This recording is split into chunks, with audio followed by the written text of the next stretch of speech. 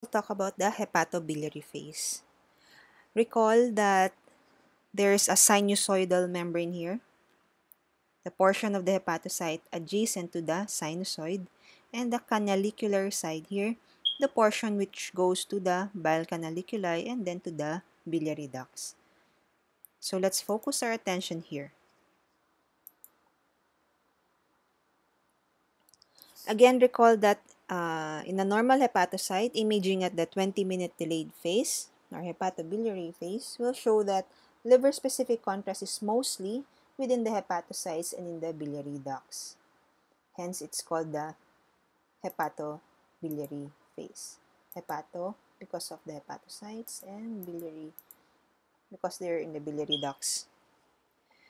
Now, how does the contrast travel from the sinusoid and into the biliary tree?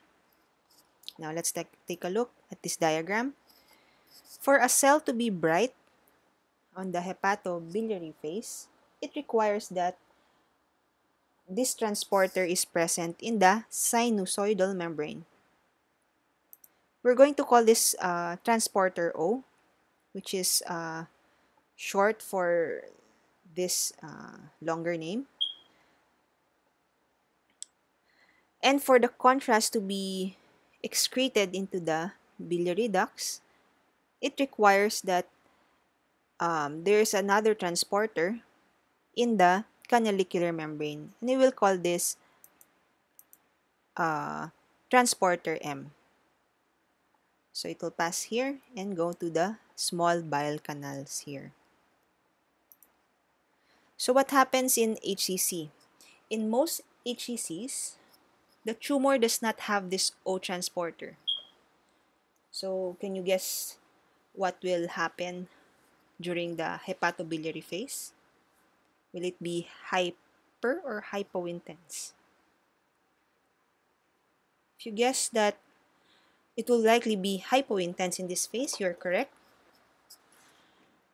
Because of the absence of this transporter, the contrast won't be able to enter the hepatocyte and hence into the biliary tree. This is helpful because early HCC may not exhibit the characteristic arterial hyper-enhancement and washout.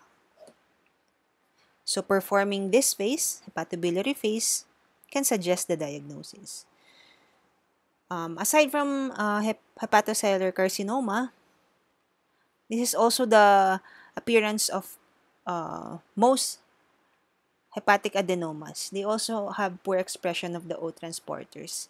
Hence, it will also be hypointense in the hepatobiliary phase. So how can we tell them apart? So you just need to review the history and review the images in the dynamic phases. How about FNH? So FNH is just a bunch of benign hepatocytes. So there are hepatocytes which proliferate due to a pre-existing vascular malformation. Since there are hepatocytes, you will have your O and M transporters. It also has biliary canaliculi, but these biliary canaliculi do not connect with the biliary tree. Now, can you guess what will be its appearance of the hepatobiliary phase? Okay, so the answer is that FNH will show enhancement in the hepatobiliary phase. It will be similar to or more than the liver parenchyma.